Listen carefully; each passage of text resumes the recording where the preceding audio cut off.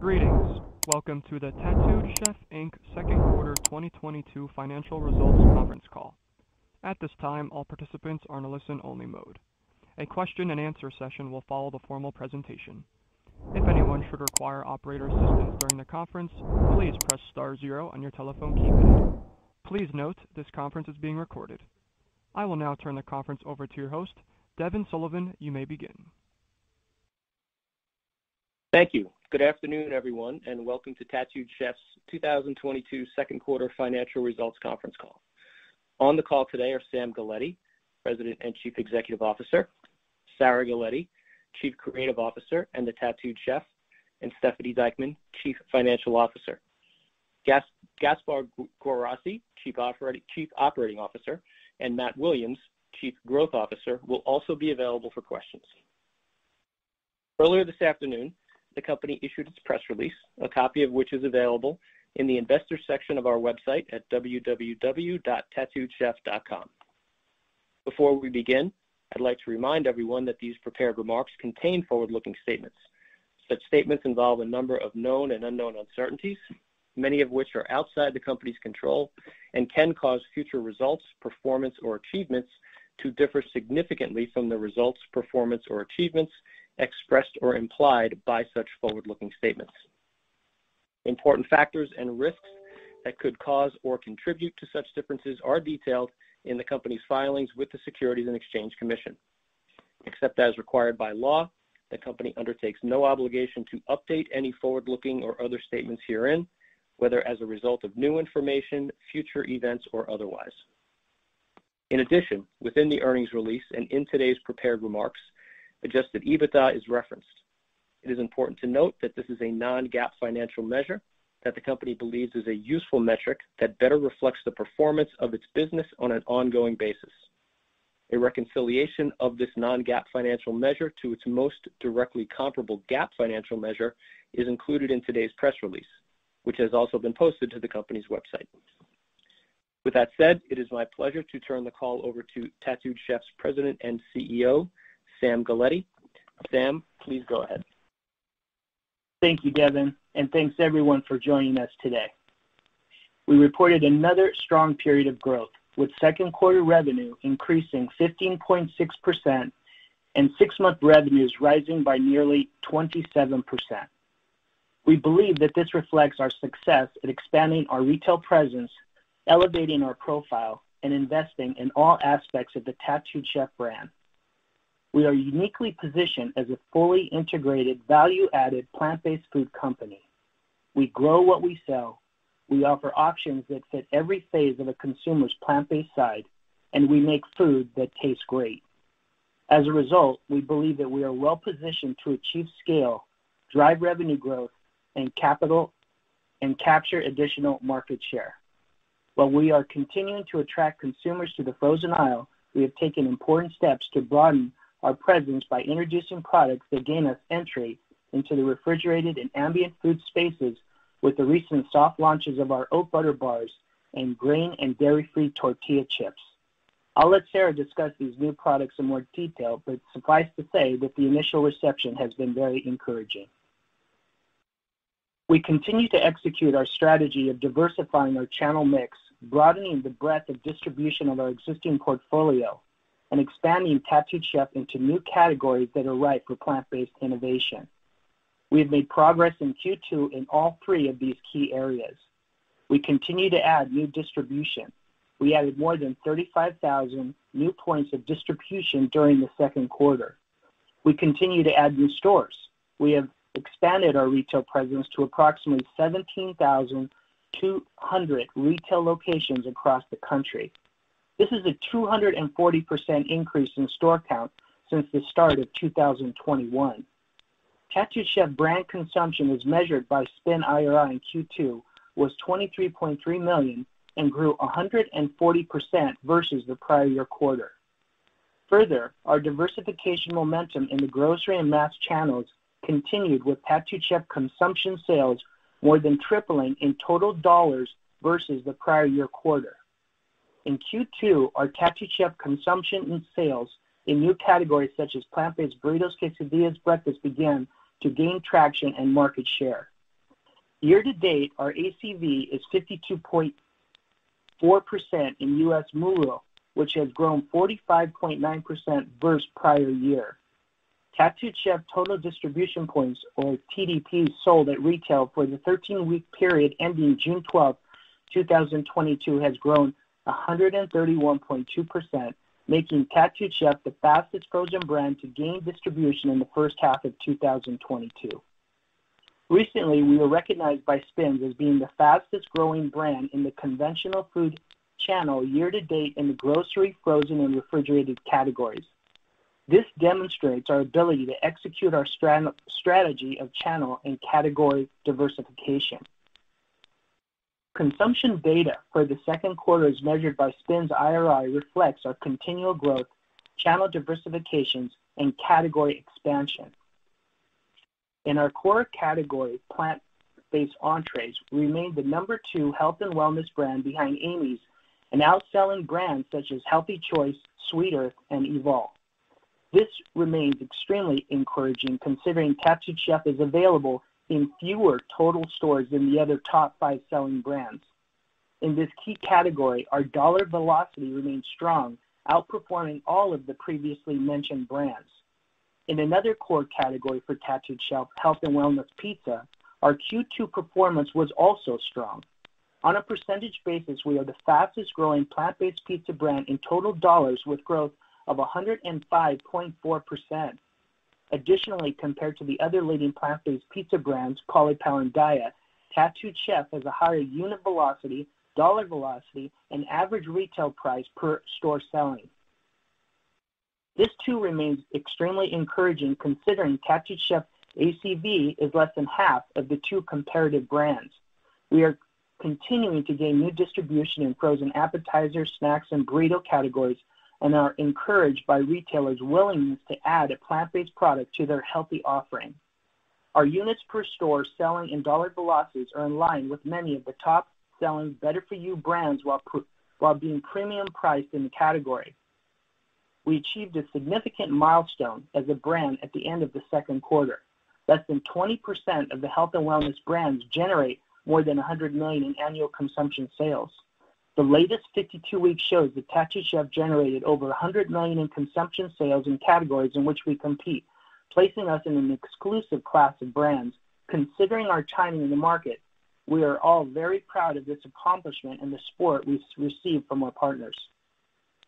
We continue to fortify the vertically integrated nature of our operating model, which we believe provides us with a strong and sustainable competitive advantage while enhancing margins, improving efficiencies, and driving profits. To that end, the pursuit of growth opportunities in plant-based space has created some operational inefficiencies and higher cash burn. To address this problem head-on, we have put initiatives in motion such as automation and robotics, streamlining of our facilities, and leasing a dedicated cold storage space. These initiatives are expected to be completed by the end of the second quarter in 2023. As noted earlier, we completed the initial production run of our refrigerated oat butter bars at our facility in Ohio. We expect that these bars will begin to hit shelves in Q4 2022 and early 2023. As a reminder, these bars will mark our entry into the refrigerated space, which broadens product availability. Additionally, our goal is to hit shelves in Q1 2023 with our dairy and grain-free chips, which will be our initial entry into the ambient space. We are excited to be expanding into these new grocery aisles and expect that these new products will generate a higher gross margin than our frozen offerings. We certainly experienced some challenges during the first half of the year. Across the board, inflationary pressures impacted our operations, especially our gross profit, which includes domestic and international freight costs that have risen dramatically. Although it is difficult for us to predict the trajectory of these inflationary trends, the initiatives that we are undertaking with respect to driving revenue growth, building SKU counts, integrating automation, and insourcing ingredients that had previously been outsourced should mitigate the effect of these trends. I also want to note that 100% of our growth to date has been unit driven. That is, we have not implemented any pricing increases. We do expect to implement our pricing strategy in the later part of 2022, along with our productivity efforts, should help to counter inflationary cost pressures and advance us toward our goal of positive adjusted EBITDA by late 2023. We remain confident in our ability to continue to grow sales and capture additional market share. The fundamentals of our business are strong and getting stronger as we continue to deploy our portfolio of productivity and sales growth initiatives to combat near-term inflationary and margin pressures. We will continue to invest in our brand, our people, and our processes, and are committed to delivering long-term value to our shareholders. Thank you for your attention. And I'll now turn things over to Sarah to discuss our innovation and our marketing initiatives. Sarah? In Q2, we continued to execute our 2022 marketing plan to build brand awareness and support our slate of new product introductions designed to satisfy everybody's plant-based side. As Sam mentioned, we are now taking this proven approach into the refrigerated and ambient food spaces with oat butter bars and grain and dairy-free tortilla chips. In fact, we just returned from sampling them at scale with consumers at this year's Lollapalooza Music Festival in Chicago. The overwhelmingly positive feedback from thousands of festival attendees who told us they were thrilled that now there's an alternative chip that doesn't taste like an alternative only further validates our new innovations, and we can't wait for them to be on retail shelves. The functional ingredients and flavor profiles in all our products keep us ahead of trends and answering the consumer demand for convenient and better-for-you food options that taste delicious. Tattooed Chef is raising the bar for the entire better-for-you category in taste, ranking nearly 50% higher than the industry average on taste and satisfaction, based on a national frozen shopper study conducted in June of 2022. In Q2, we maintain our significant media buy, delivering more than 295 million impressions in TV and video via both cable and streaming services, including Bravo, Food Network, USA, Peacock, and Hulu. In addition, this quarter we launched our first ever digital advertising campaign to reach consumers where they socialize, search, and shop with ads on YouTube, Spotify, Twitch, Instagram, and TikTok, among others, reaching an additional 34 million U.S. consumers in May and June. We continue to deliver against our strategy of meeting consumers where they are by leaning into cultural moments and conducting additional experiential activations at the Coachella Music Festival and National Tattoo Day. We also launched a docuseries campaign shining a light on artists and the causes they give a crap about, putting our brand values into action and giving consumers even more reasons to become loyal Tattooed Chef buyers beyond our great tasting and accessible plant-based food. Our marketing programs continue to prove we're delivering sustained brand growth. We saw an increase in household awareness growing from 11% at the end of 2021 to 20% as of June 2022, based on a survey conducted by YouGov in June 2022. In addition to increasing household awareness, our brand continues to introduce new consumers into the plant-based world.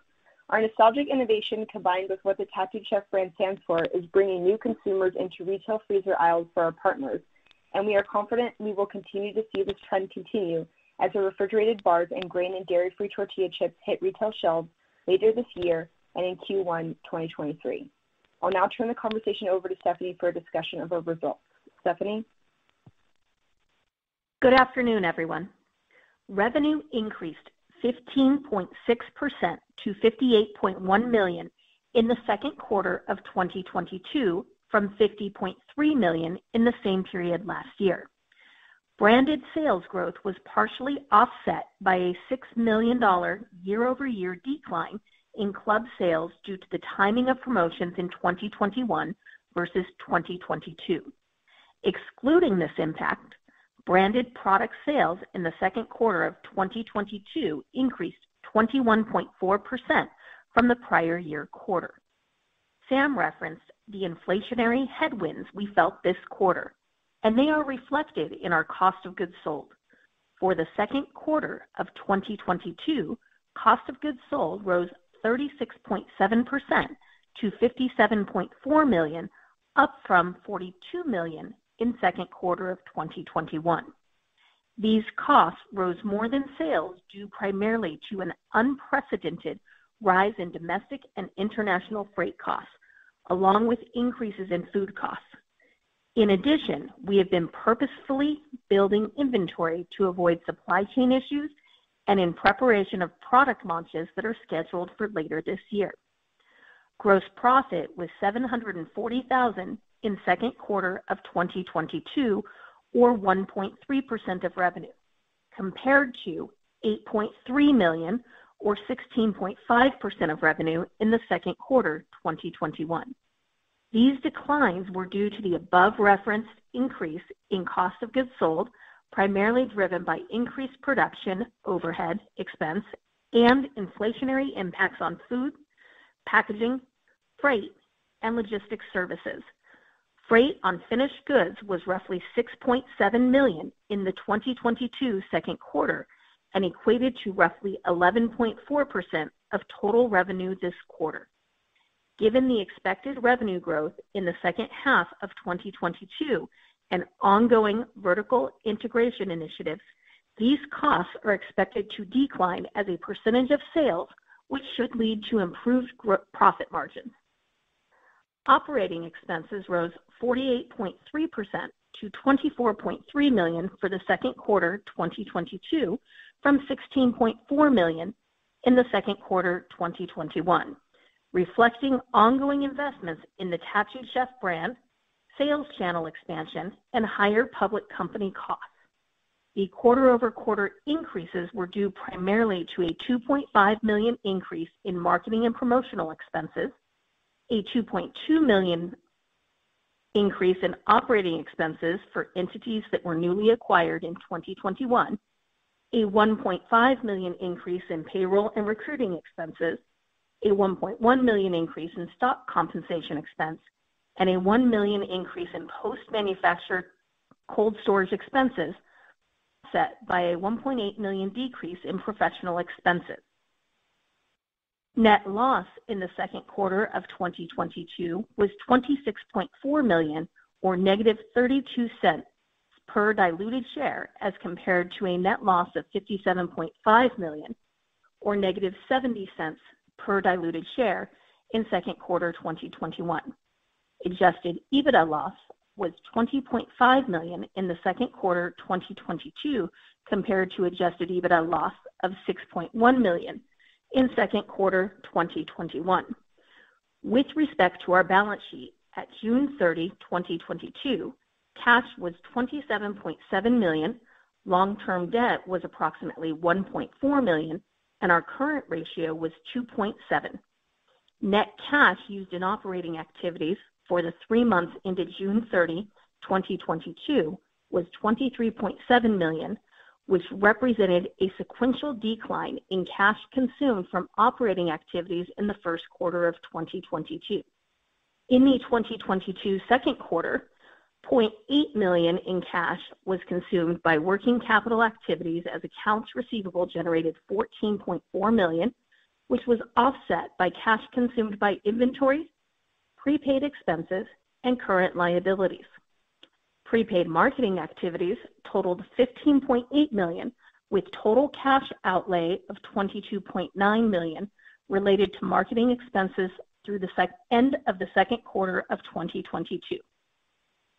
Capital expenditures during second quarter 2022 were $6.8 million and primarily reflected the purchase of new automated manufacturing equipment, the installation of the chip line at our New Mexico operation, equipment for our new dedicated cold storage facility, and the construction of an in-house laboratory in Paramount.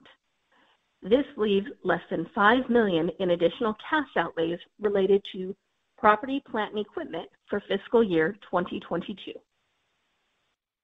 Subsequent to quarter end, we expanded the UMB asset-based lending line from $25 million to $40 million and extended its maturity to September 2025. This credit line remains unused. This new untapped line of credit has provided us with additional flexibility to fund our growth. At the same time, we are making investments designed to improve efficiencies and create economies of scale to support expected sales volume ramp through the second half of 2022 and 2023. We have revised our 2022 outlook slightly, We expect sales in the second half of the year to be stronger than first half 2022 sales, and thus we are maintaining our full year 2022 revenue outlook of $280 to $285 million. We expect our top line growth to be driven by several factors, including expanded distribution points and retail locations, new pricing measures, and exciting new product verticals. As Sam noted, growth remains our top priority, and we will continue to invest in the business to support growth opportunities. With that in mind, marketing expenses are still expected to total $27 to $32 million, with $17.5 million of that figure spent year to date. Our CapEx outlook remains at approximately $20 million, with a focus on automation and robotics at our manufacturing facilities. Capital expenditures through the first 6 months of 2022 totaled $15.6 million. We did reduce our gross margin expectations for the year to 8 to 10% from 10 to 12%, given the impact of previously mentioned inflationary cost pressures in the second quarter of 2022. I thank you for your attention, and I'll turn the conversation back to Sam. Thanks, Stephanie. Let's open the call for questions from our analysts. At this time, we will be conducting a question and answer session. If you'd like to ask a question, please press star 1 on your telephone keypad. A confirmation tone will indicate your line is in the question queue. You may press star 2 if you'd like to remove your question from the queue. For participants using speaker equipment, it may be necessary to pick up your handset before pressing the star keys. One moment, please, while we pull for questions. Our first question is from Rob Dickerson with Jefferies. Please proceed with your question. Great. Thanks so much. So, look, I guess a couple questions. First question, just on the top line. I know you said now, and it's also what's implied, is revenue should be stepping up a little bit more in the back half relative to the first half. And it sounds like maybe there's some new distribution opportunities forthcoming. Maybe if you could just kind of broadly just provide some color as to, like, if anything's really changed relative to, let's say, 3 months ago. Like, did you actually get new business wins, or new products are going to be deployed a little bit more quickly than you thought? Just trying to gauge, kind of what drives back half revenues a little bit better than previously expected. Hi, Rob. It's Matt. I'll take that question. How you doing? All right. Good. Yeah. So we do. The way we're getting there in the second half is really 3 main things. The first is we are continuing to see a lot of the commitments that we have gotten from customers on some of the new categories that we've launched, such as the Mexican entrees and the burritos, taking hold in second half resets that we were pitching, obviously, in Q1 and Q2. So that's built into the model. The second is our price increase. So we did announce a price increase that will be going into effect in all of Q4. So that is the second component. And then we have built in a very significant new distribution agreement with the largest retailer in the U.S. from a retail perspective. So we haven't announced that yet, kind of to the market, but it is taking our distribution to more than national distribution. So we will be nationally distributed at this retailer. And so that is built into our forecast for the second half of the year. And those 3 things are what are going to be driving the step up in revenue. Okay, got it. That's helpful. And then I guess just, in terms of the gross margin and what's implied for the back half of the year, does seem like there's still somewhat, let's say, of a wide-ish range, in Q3 and Q4. So just maybe if you could help me understand, like, what would need to happen to hit the higher end, and what, I guess, would or could happen if you hit the lower end. Hi, Rob. It's Stephanie. So on the topic of gross margin, our revenue was down quarter over quarter, whereas we did see significant increases year over year. The fixed costs that we started running the business at, as far as operations is concerned, didn't really change a lot. And so what you're seeing is with decreased revenue, the margin shrank. And so in Q3 and Q4, when the revenue numbers go back up, the margin comes back in. And so it's more about that than it is any outside factor or anything else. Obviously, we all know that inflationary costs are still an issue within the industry, but it's a very simple answer for Q2 as far as the margin differential. Okay, got it. And then just one last one from me, I'll pass it on. It's just on the cash side, the cash balance is obviously a little bit lower than it was last quarter, and which is lower than the previous quarter. So kind of the cash balance has been kind of trickling down.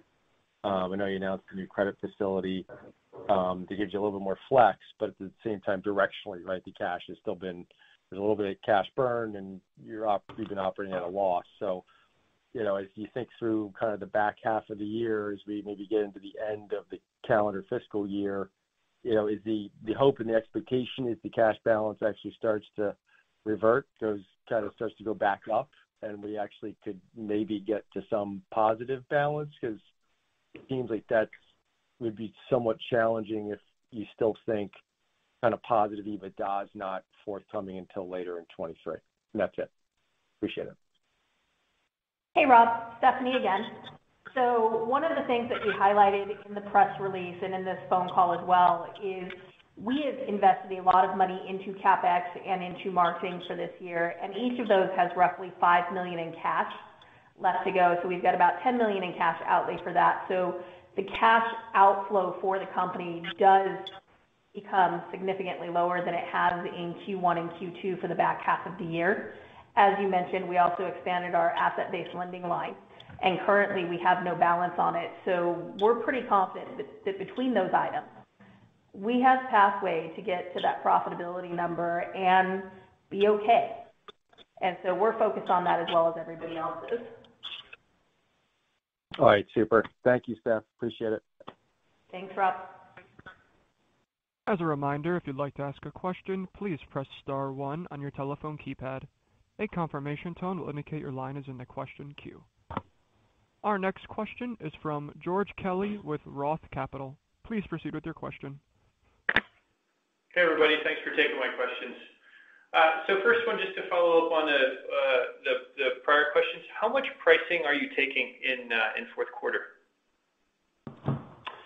George, hi, it's Matt. So we, obviously this has been challenging for all suppliers through the last couple of years. As we were talking to retailers, when we were indicating this, a lot of retailers were sharing that brands and manufacturers, it was a little bit of like death by 1,000 pinpricks. Like, start with a low single-digit price increase. That was kind of what they went out with, and then they reevaluated their business, and then they had to come back 6 months later and take another mid single-digit price increase. So what we did is we did it in one fell swoop. We're obviously catching up to the market, and so we're kind of in that low double-digit range in terms of what we took to the market. And what we're encouraged by is that with that price increase, it obviously is going to help to offset some of the expenses that we're facing in our business today, while at the same time still keeping us in line in terms of our pricing at shelf based off of what our competitive brands and the brands that we look at, the consumers we're trying to reach, have done and where we're at today from a pricing perspective. Hey, George, this is Sam. How you doing? Hey, Sam. I'm good, thanks. How are you? Good. I just wanted to add also that all of our business, all of our distribution, we've won. Like, all of these new businesses just continuously being won in the last year. And as every month we're launching new SKUs with new markets. And so for us to have been taking a price increase when we're just getting distribution within a week or two or something, it would really hurt the potential of the item. So we really wanted to give, as much as it hurt from a profitability standpoint, we really needed to give some time for those items to hit the shelf and to get some credibility and earn some awareness before we were able to feel comfortable about taking that price increase. So we really hung in there as long as we could, and now we feel comfortable to do it. And so we feel that we will continue to be successful with the growth on how we address this pricing issue. Okay, that's helpful. Next question for me is on the guidance for positive EBITDA by sometime, I think, in the back half of next year.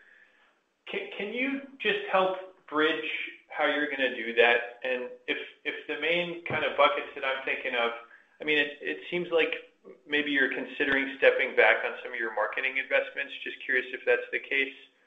And then this automation and pricing, like, can you just help using those three things? Like, what's the biggest element of all the margin expansion you're expecting? Absolutely, George. So it's just tackling and blocking here. We talked about the price increases. We've talked a lot about being vertical. And being vertical gives us such an advantage from us relying on a co-packer and that additional price increase that they would be passing on to us. As we just spoke a little bit in our script, we've discussed that we are making more of the products that we've been buying.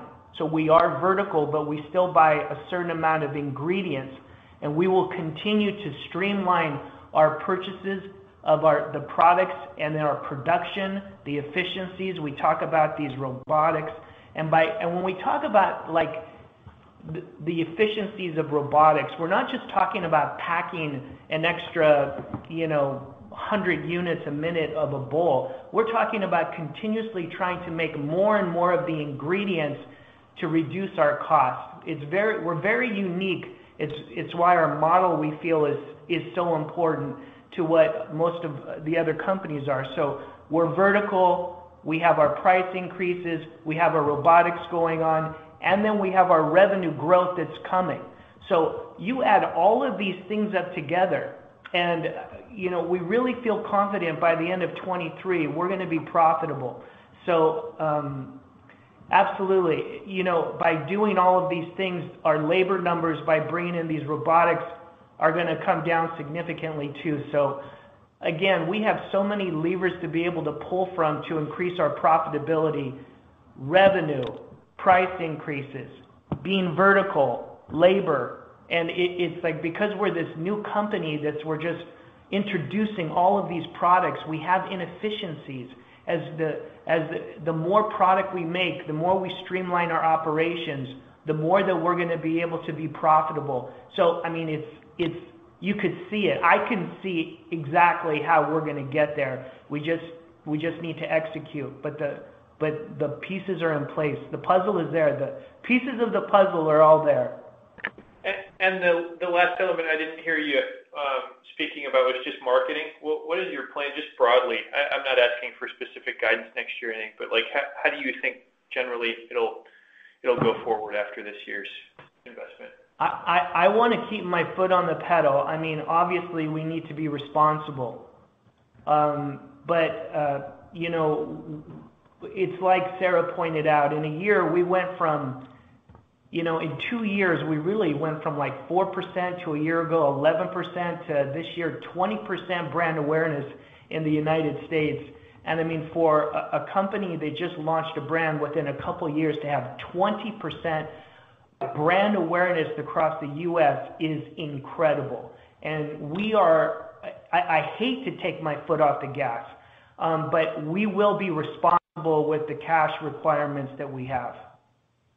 Okay, thank you. We have reached the end of the question and answer session, and I will now turn the call over to CEO Sam Galletti for closing remarks. Thank you, everyone, for your participation today. We look forward to speaking with you all soon. Have a great day and enjoy the rest of your summer. This concludes today's conference, and you may disconnect your lines at this time. Thank you for your participation.